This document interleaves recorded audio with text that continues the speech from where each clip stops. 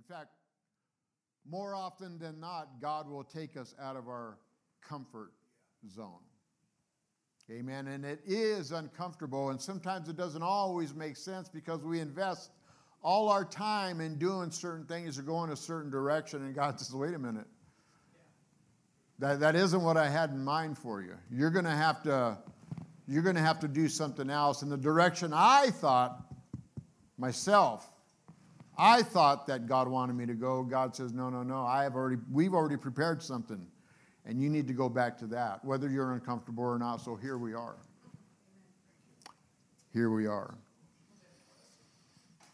Mark chapter 14 and verse 1 reads like this. It says, after 2 days was the feast of the Passover and of unleavened bread. And the chief priests and the scribes sought how they might take him by craft and put him to death. And they said, not on the feast day, lest there be an uproar of the people. And being in Bethany in the house of Simon the leper, as he sat at meat, there came a woman having an alabaster box. The box was full of ointment of spikenard, very precious, very expensive. There was a great investment that was about to take place, and the Bible says that she broke the box. Something happens when the breaking takes place.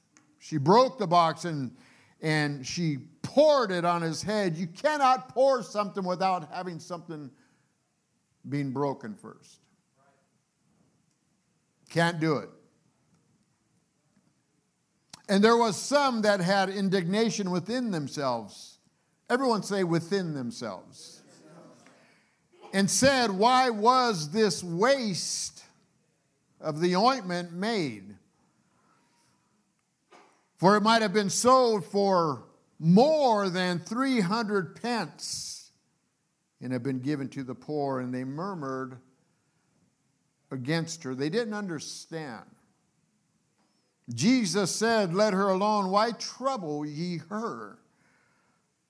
Don't you understand? She has wrought a good work on me. For ye have the poor always with you, or with you always.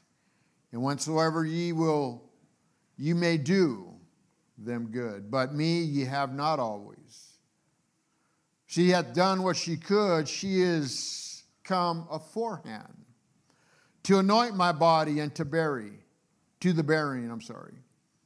Verily I say unto you, whosoever this gospel shall be preached throughout the whole world, this also that she hath done shall be spoken of for a memorial of her. In other words, people throughout the entire world from that day forward will remember what she's done, her sacrifice, her breaking, the pouring out of what was precious and the investment that she was willing to release. And Judas, one of Jesus' followers, one of the 12 that had a relationship with him, he walked with him, but he didn't know him. Sometimes we can walk with the Lord in our flesh and never tap into the Spirit, the mind of God. And so our life in God is unfulfilled. We're not happy. We search for other ways to be happy when happiness stands right before you. Judas Iscariot, one of the 12, went unto the priest to betray him, to betray Jesus unto them. And when they heard it, they were glad and promised to give him money. And he sought how he might conveniently betray him. For you have the poor always with you, or with you always, and whensoever ye will, you may do them good, but me ye have not always. What can we get out of this conversation, this short setting of Scripture? There's so much that I don't think we can exhaust everything that God has. In fact, I know we can. We talked about this at Purpose Institute yesterday. How sometimes we can read something and we can say, I've read that before, and there's nothing else more for God to give me, amen. And we're saying that God in all His eternity cannot teach us something more, cannot give us more revelation, cannot enhance our walk. He's given us everything He can in this short setting. But when we look at it from that standpoint, we're looking at the Word of God from a carnal outlook, a fleshly outlook. We limit God in His capacity to teach us, to guide us, to help us in life. So in saying that, maybe Jesus was saying, there are going to be times, and there will be, when we're going to have less than what we want. And yet many of us spend most of our time trying to make a better living, trying to make more money, trying to have better friends. Why? Because we simply want to be accepted. We want people to recognize us because of our financial status, because of our reputation. We work and we work and we work to try to get ahead in life. And it's always going to be there, and yet we can go through life. And at the end of our days, when people look at the legacy that we've left, how will they describe your investment? How will they describe what you've left? Maybe Jesus was trying to get others to realize it's not about the temporary, it's all about the eternal values that He has to offer. Maybe Jesus was saying, why not invest in the things that really matter, and that's me. I matter. Jesus was saying, Jesus can give you the things that will last throughout eternity. It's not temporary things that He offers you. Yes, He can give you some things that will help you through life. He can bless you with some things that can help you through life. But Jesus always focuses on the spiritual things in life because He knows that these are things that are going to last. So when you come to the end of your rope, come to the end of your road, you've exhausted your entire life and you're still there in a state of unfulfillment. You turn and you say, what happened? Worked my whole life and it seems like I got holes in my pockets, and it seems like everyone that said that they loved me and they would be there for me forever are gone. And there we are by ourselves, isolated. It does happen. Even in the church. You can give your whole life to come into church and dedicate your whole life to church and live in a miserable state of carnality. Mark chapter 14 and 8, Jesus said she had done what she could. She has come aforehand to anoint my body to the burying. There is where Mary stood, in that she could only do what she could do. She could not do no more. She could not do no less. Yet Mary was recognized by Jesus because she poured everything she had into the process of Jesus' purpose. And that's where we stand today, because Mary is a reflection of the church of the living God, the apostolic church that needs to break ourselves. We need to pour everything we have into the purpose of God. Verse 9, Jesus said, truly, wheresoever this gospel shall be preached throughout the whole world, this act of worship that she had done should be spoken of for a memorial of her. It's more than just talking about doing something. There's an action that must be implied, or we should do it. We should follow our faith by our actions. The Bible says works.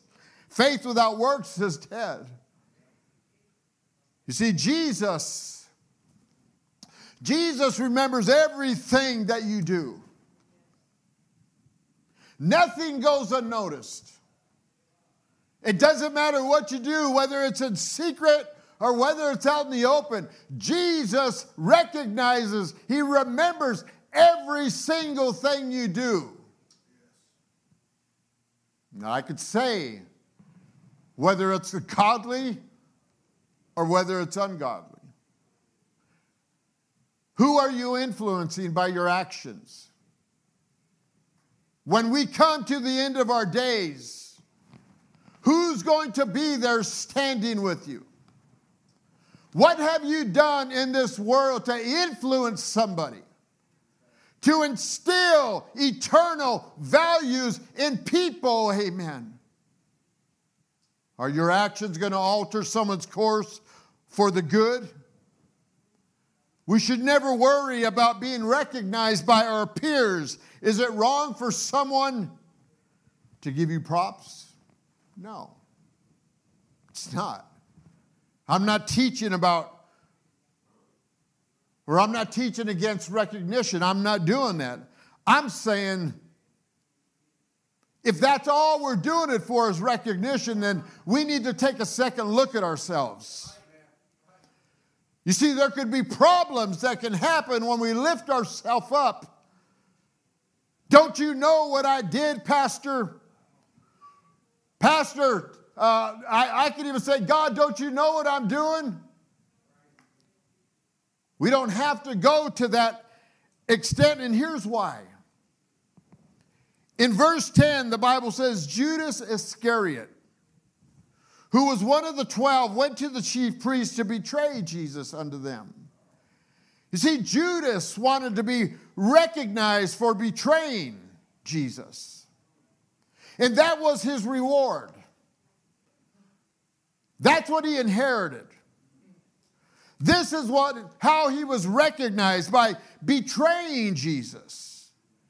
In other words, temporary recognition. In other words, worldly recognition is only temporary.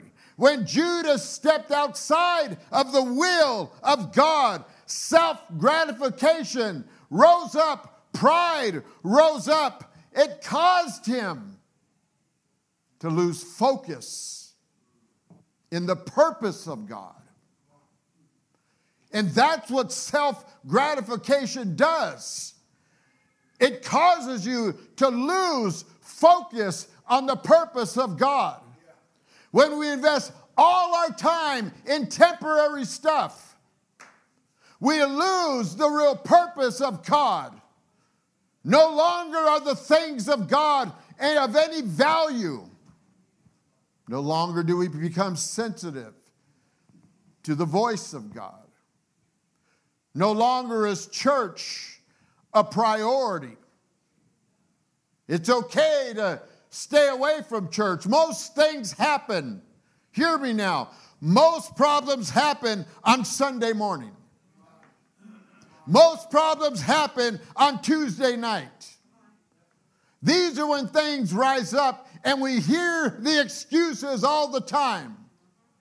We need to get over those excuses, praise God. We need to fight through those things. This is a fight. This is a war. This is a battle that we fight every single day. And I understand how the body is, praise God, at least my body. And sometimes we can believe in something that probably isn't as bad as we think it is. I got to ask you a question this morning. Did Judas believe in what he was doing? Did Judas really believe in what he was doing? Truth is what you believe in your heart to be right. We all believed somewhere in our life before God found us that we were doing something. At least I did. I can speak for myself. I was a drug addict. I was a pool hustler. But I believed that if I could go out and hustle, pull, and do drugs and avoid my family, as long as I was providing a living for them, I was doing right. But in that truth that I believed, I was not only deceiving myself, but I was ripping apart everyone that loved me. You see, real truth, biblical truth, never comes from the inside, friend. It always comes from the outside.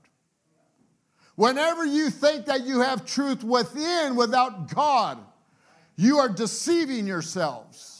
You are believing in something that isn't real, praise God. And there's so many people in our world today that fall under that category.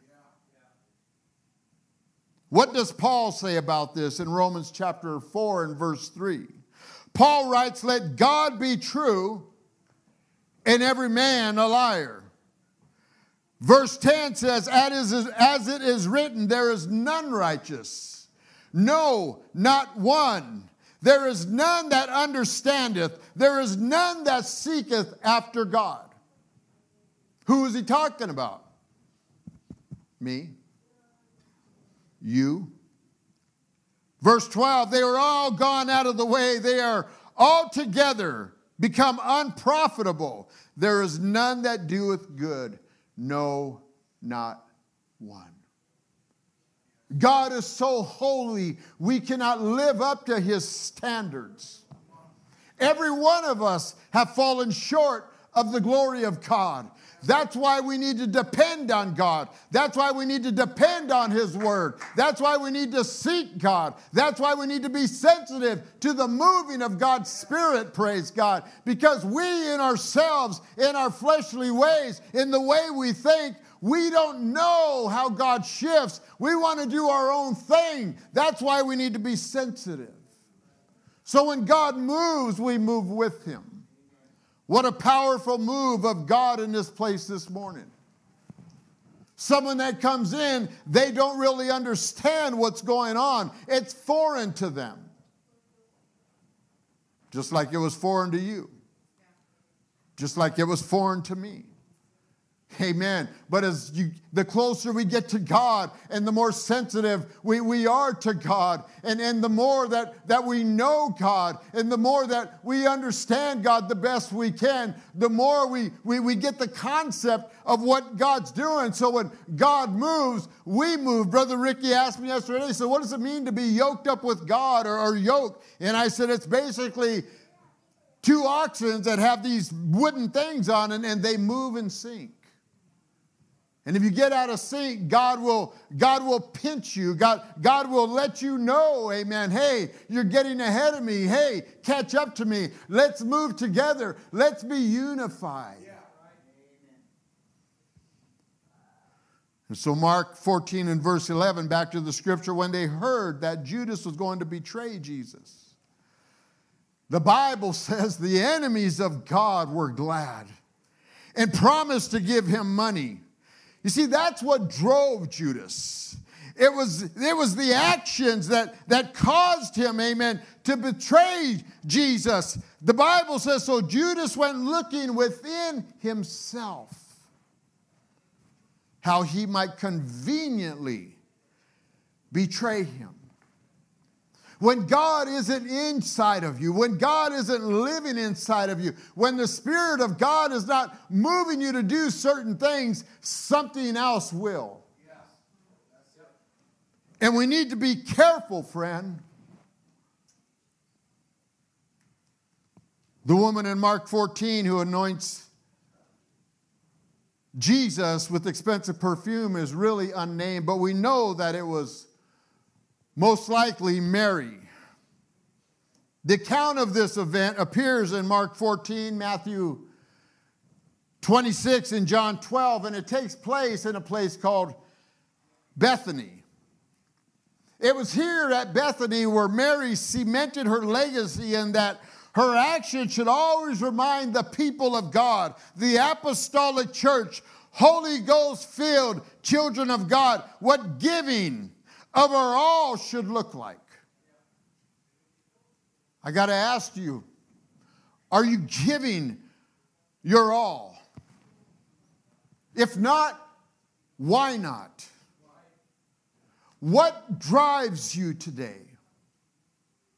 What makes you happy? Where do you get your fulfillment in life? Is happiness something that you picture in your mind to be true? Because if it is, the Bible tells me my heart can deceive me. It can make me believe in something that isn't real. It can make me believe in something that will alter my course by the decisions I make because I believe that something is real or because this is what I think God wants. Is your life consumed by consistently getting instead of giving? Legacies. Legacies are often left to those who cling to a memory of hope. Legacy is defined in the dictionary as something transmitted by or received from an ancestor or a predecessor from the past.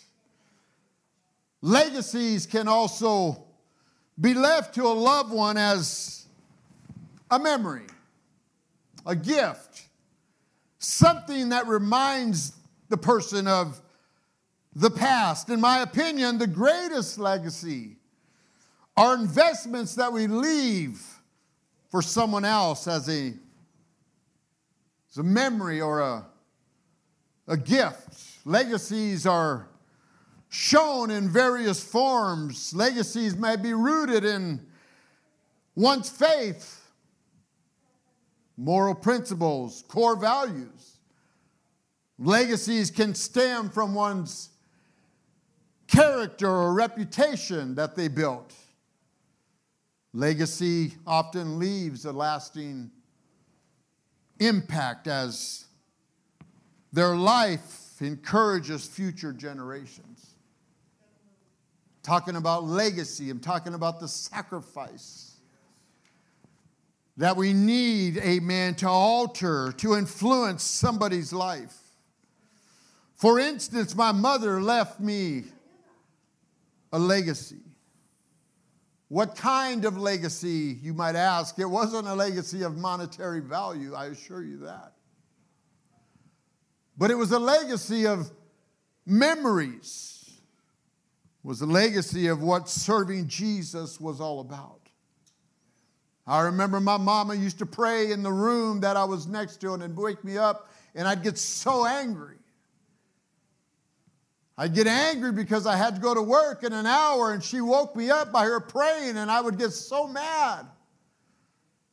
But oh, the legacy that she left me, the understanding of what it takes to sacrifice time, amen, to be inconvenient at times where I could be sleeping. Legacies that were instilled into my heart. Legacies that would cause my mind to alter so I would do things that I typically don't want to do. Anybody that wants to get up in the middle of the night, freezing and cold, to pray, amen. Show me the great joy in that. And it's always hard starting up.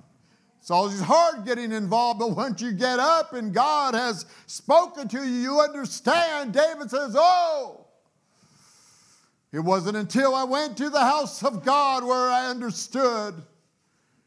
And it's only in the presence of God where you really understand who God is and what He's trying to instill in His children. And so my mama would pray, and my mama would disciple me at the kitchen table day after day after day, and she would encourage me when I didn't want to go to church, and she would help me to be strong in the Lord, amen. And she would sometimes chastise me, not physically, but she would tell me the most important things in life are not the things that you earn in this world and not the friends that you accumulate, but it's your relationship with Jesus Christ. That's the greatest legacy, amen, that you can leave your children, because those are the ones that are watching you. These are the examples that you leave when you leave this world, amen. Your children got nothing else but the memories of your mother and your father as they remember in their minds of what and how they lived their life. Talking about legacies, friend. I'm talking about sacrificing, amen. Whatever you have, I'm talking about breaking yourself and pouring yourself out at the feet of Jesus. It's the greatest legacy that you could ever invest in.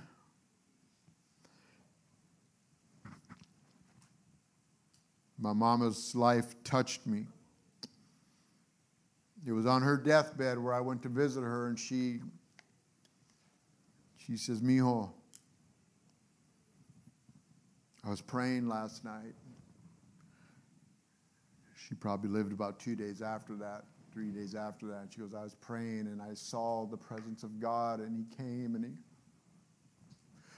the glory of God, the glory cloud, it was here, mijo, and God was reassuring me, and He was giving me comfort." And I was thinking, that's awesome, Mom.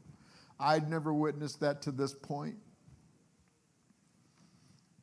And I was thinking, is it the drugs? Is it the medication? Or did she really see it? And I took it all in, and I remember going outside, amen, and he was either that day or the next day, and my brother, he was out there, and he says, "Man, Steve," he says, it was phenomenal. I was out here, and he says, I saw the glory cloud over my mom's house. And what my mom saw, my brother saw, and I said, wow, that's powerful. And it was simply because she dedicated her life, she committed her life, she consecrated her life. Was she perfect? No, she was not perfect. She was far from it, and neither are you, amen. But it's the things that you do, amen, that make a difference in people's lives. It's the legacy of your sacrifice. It's the legacy of your investment. My mama died, and I remember some of the kids received things that were of value to them. I didn't receive anything, and it bothered me because I spent most of my time there, and I was at the bed, and I was there. I just wanted to be with my mom to her last breath. And I remember the boys were sitting around there, and she was laboring, she was dying. And I told my brother, I said, I gotta go to the bathroom, I'll be right back. I went to the bathroom, I came back, and she was gone. I just wanted to be there for her when she was gone, but God would not allow that.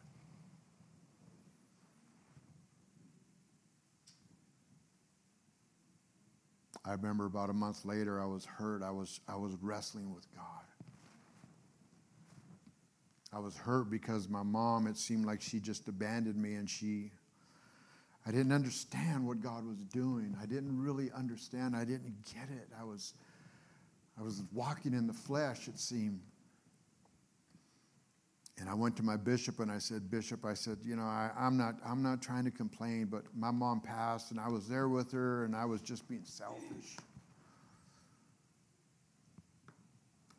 I said, I feel like she left everything but me, and it seemed like I just spent more time with her and I should have got something. And he just looked at me and he says, son, he says, I think you're missing it. I said, well, what do you mean? He goes, what your mother gave to your siblings, they would only last for a short time. He says, what she gave you is going to last for eternity. I said, what do you mean? He says, she taught you how to live for God. And you cannot put a price on that. Yes. There's so much value in what your mother did for you. And I went in my place and I repented. And I thanked my mama. Another example is my daddy. I have this Bible here, and this is my dad's Bible. And even though it wasn't passed down to me, it was passed down to my brother. And my brother gave it to me, but here's the point. When you invest in something of great value, you don't know how many hands it's going to touch. You don't know how many lives it's going to touch. You don't know how many people it will influence. I can remember when my father tried to get me to go to church, and like most kids, I ran. I would not listen to him. And even though my father never saw his prayers answered, he never saw the fulfillment of his prayers come to fruition, my father never lived to see what became of us boys. And even though all those three things are true, it never stopped him from serving God, because it was the influence that he left. It was the legacy that he left that caused us to reflect back and remember that it didn't matter. He was not going to shift from the direction that God had him go. And this world needs a strong church. This world needs a church that is not going to be swayed by the world's ideas. Amen. Yes, amen. The scripture was read this morning. Don't be conformed to this world, but be ye transformed by the renewing of your mind, that you may prove what is that good and acceptable and perfect will of God.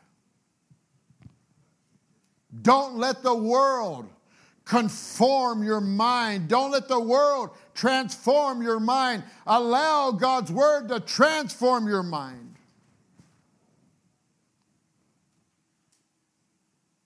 My daddy never lived to see what became of us. But it never stopped him from hope. A hope that one day we would eventually see what he saw.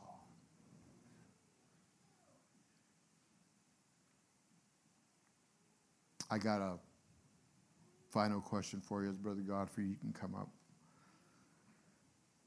What are we leaving? What kind of legacy are we leaving for the future generation? How are your children, how are your friends, how are your enemies going to remember you? They're going to remember you as someone that dedicated your life to God, that invested things of great value, your time, your money, into the purpose of God? Are they going to remember you when you invested your time and your money into the purpose of the world? how are your loved ones going to remember you? What kind of legacy are you going to leave? Does my legacy that I'm going to leave have eternal rewards that are beneficial to the kingdom of God? How are people going to recognize me? When they're standing around my grave, what are they going to say about me?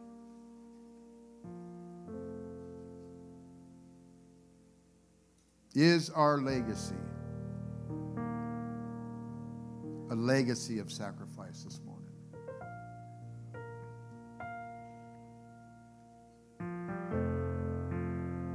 I can only answer that on my own.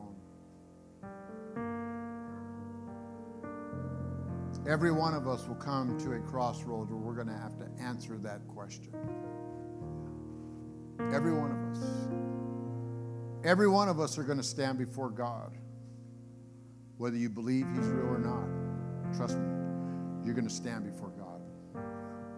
And every one of us are going to give an account. Every one of us. Me, you, there's no exemptions in this. Every one of us, bro, are going to give an account of our actions, who we influenced, the legacy we left. Is the world that important to you? Are temporary things that important to you?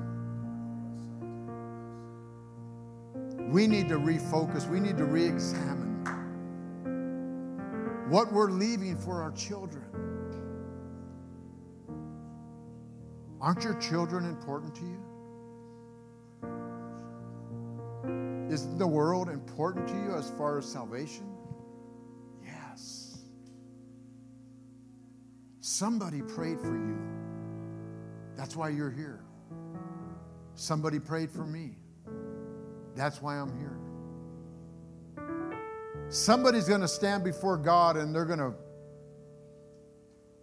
God's going to say, what did you do? And I'm going to be standing next to him, and you're going to be standing next to him, and they're going to say, I prayed, and this is the result.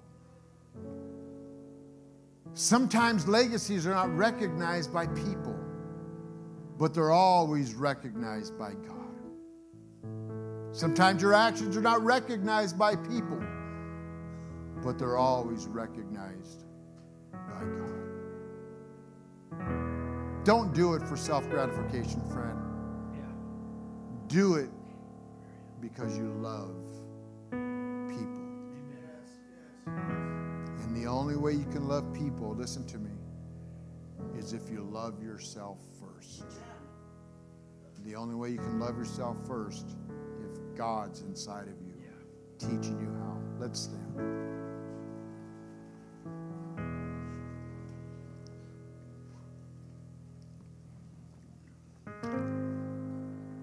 Why don't we lift our hands and thank him?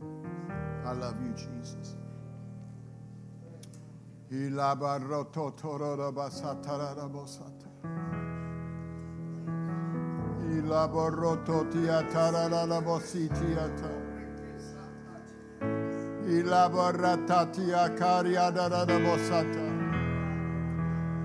I love you, Jesus.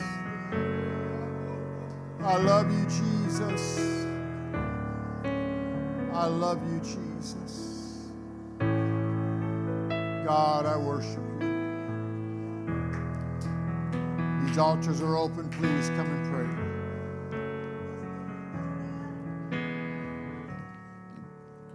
I give my